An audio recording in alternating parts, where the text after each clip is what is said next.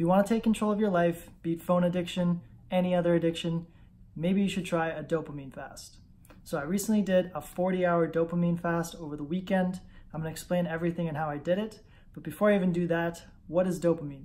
Dopamine is a neurotransmitter in your brain that basically rewards you anytime you do something good. So let's say you bite into a cupcake, it sends a reward signal, dopamine's triggered. You check your Instagram, someone's giving you a like, dopamine is triggered. Now, when we have so many trivial things triggering our dopamine receptors, Twitter, Instagram, Facebook, doesn't matter, ding, ding, ding, those things are constantly saturating your brain with dopamine, and it makes it extremely hard to focus and get what you want to get done, okay? Whether you want to work out more, eat better, change careers, meditate, it's very hard to do that when your brain is constantly saturated with dopamine because you're constantly getting those signals all day. So it's like your brain is going on autopilot and it's very difficult to control. So I'm going to teach you how to grab the reins. This is a more extreme approach for sure, but I hope that you will try it out yourself and find the effects very useful. So we'll start off with the rules, okay? Grab out a piece of paper or just check the link, the comments down below. I'll put the rules in there. But basically, 40-hour dopamine fast. I did mine starting from Friday at 5 p.m. till Sunday at 10 a.m. I think it's maybe 41 hours, but 40 hours, whatever. Yeah, so I suggest starting Friday at 5 p.m. and going until Sunday in the morning, 10 a.m. If you want, you can try an easier 24-hour fast. Basically, the rules are no pleasure. Anything you find pleasurable, you're not allowed to do. Examples, electronics, no computers, no iPods, no phones, nothing electronic. Okay, that means no music, no Kindles, no reading, no books allowed, no food. Okay, food is pleasure, not allowed food. You're gonna be fine for that time being. You'll even lose some weight. Nothing sexual, okay? No coffees, no teas, no juice, no etc. Just water. And if you want to go crazy, don't have water. Your choice. No talking, no socializing, no seeing people, no exercising. Okay, that's my list. Basically, you're staying at home, sitting at a wall, and for me, where I am right now, I have stuff to look at. So every time I see it, I see some books, it's like, oh, I want to read that. And my brain fires up a little bit. What I ended up doing was I did most of it in my sleeping room where there isn't much of anything. So I'm literally just there by myself, contemplating, basically letting all the dopamine break down in my brain so that I can focus and concentrate much better, much easier. So that the right things will actually stimulate dopamine instead of the wrong things, okay? I.e. phone dinging all the time, computers, emails, the wrong things versus, okay, the amount I craved wanting to read a book was insane. It's like, oh God, let me stimulate my mind by reading a book instead of watching something. I think that's magical. If something can make you want to read a book that badly, it's good for you. Environment control is extremely important. So for me, I'm fortunate enough to have the apartment all alone. Other options are vipassanas. You know, you can do 1, 3, 10-day retreats where literally you're not allowed to talk for 10 days, they meditate you. Alternatively, you can rent a hotel. So let's say you have a family and you can't have peace and quiet, go rent a hotel room, go camping, make it happen. Okay, what you can do is journal, which is what I did. Meditate, walk in nature, so long as it's not, you know, stimulating you in some sense, and contemplate life. The whole point of this, for me anyways, is to contemplate life. Why are you here? What do you want to do? What don't you want to do? What bullshit do you want to give up? That is basically breaking the addiction and is allowing you to see the patterns that you're falling in, you know, waking up every morning having coffee, drinking alcohol every night, going out with friends and wasting money, or whatever your vice is, smoking.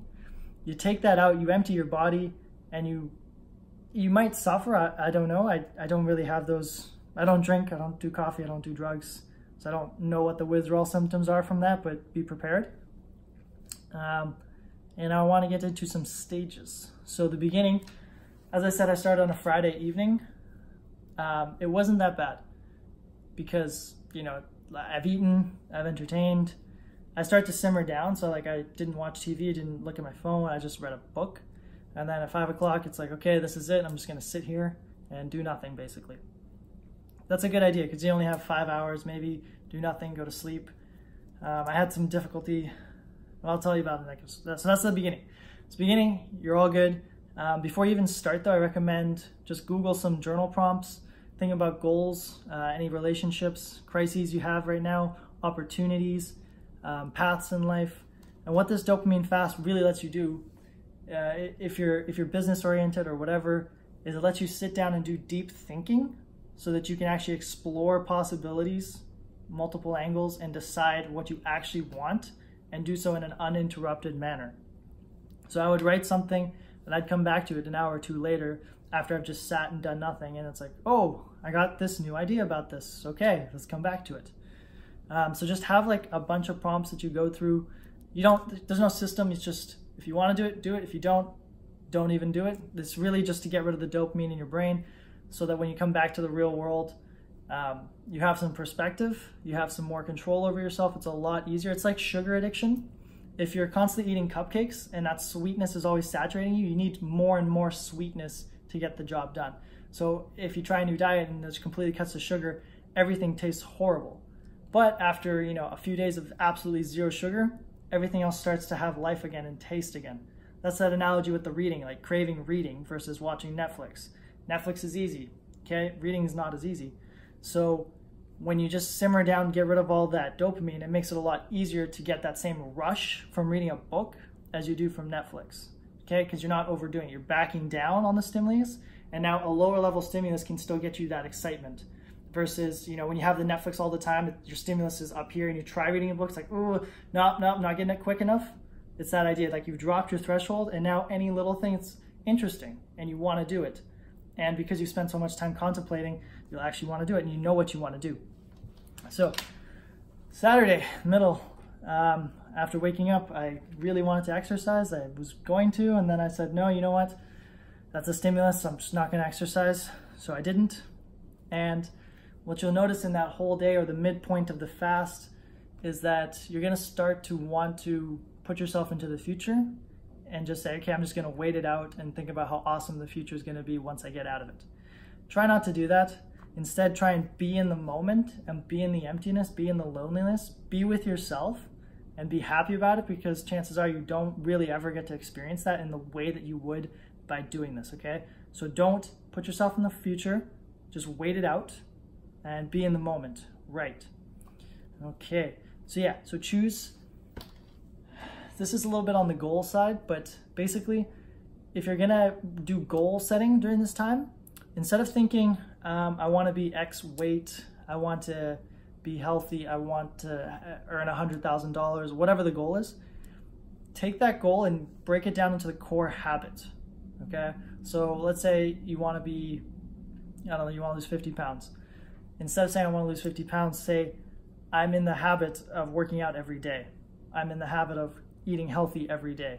Because the weight is a result that's a lagging indicator of the habit. If you're the person that does the habit, the result will come. And that's extremely important to frame it in that mindset and to also frame in the big picture. Don't think, 2 weeks, 3 months. If you make a goal for a year to 18 months, chances are you're not going to be disappointed if you're making a small step to it every single day and you become the person that does the habit to get you there, okay? You will not be disappointed. So think long term and think about the habits that will make you the person that gets those results. Okay. And lastly, the end of the fast. I had a horrible sleep. I'll be straight. I just laid in bed for a long time till I kind of fell asleep for maybe 2 or 3 hours. And then the morning comes, hallelujah. Before that though, what I suggest, before you go to bed, you've done all your contemplating, you've decided, you make some decisions, plan your day for tomorrow. Open up a journal, take a Post-it note, whatever, write down the time you're gonna wake up, what you're gonna do in the morning, what you're gonna do in the afternoon, like literally 8 o'clock, 9 o'clock, 10 o'clock, 11 o'clock, 12 o'clock. If this works for you, do it for a few days, but at least give it that 1 day's opportunity where you're completely clear of mind and ready to go, that you know exactly what you want to do, and the next day you can accomplish it because your dopamine's low. Any little thing is going to stimulate you, going to give you that reward system. I went to the gym, felt great. Ate healthy, felt great. Because you've removed a lot of the poison and the addiction. especially in 40-hour dopamine, like close to 48 hours. If you haven't had coffee or tea or whatever, like you're gonna feel the withdrawal symptoms, but it's gonna help you beat the addiction and get over that hump in the initial part of it.